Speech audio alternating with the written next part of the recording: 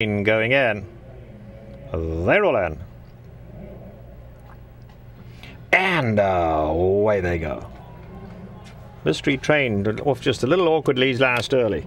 Motown Men hopped out the gate fast and alongside Soy Fett. Now there goes Dortmund on the outside to make it 3 in a line into the turn. Then we drop back to Point Piper, who's 4 lengths off the leaders, and at the back is Mystery Train. So they head to the 3/4 pole, and now Soy Fett goes on with it. Soy Fett is the leader, but Dortmund is right there in the second spot. Motown Men content to take back into third. Then there's a gap of 3.5 back to Point Piper, and Mystery Train the Tailor now 7 off the lead. They run past the 5/8 pole and Soy Fett along the inside. Dortmund is right up alongside. Those two stride for stride. It's 2 lengths back to Motown Men and then a gap of 3.5 to Point Piper, and Mystery Train's run up on his outside. Less than a half mile to go and Soy Fett in front by a neck.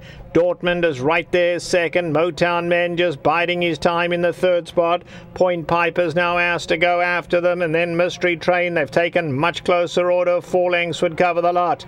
They come towards the 1/4 pole. Motown Men gets a dream run through on the inside, and Motown Men cuts the corner and goes looking for the lead.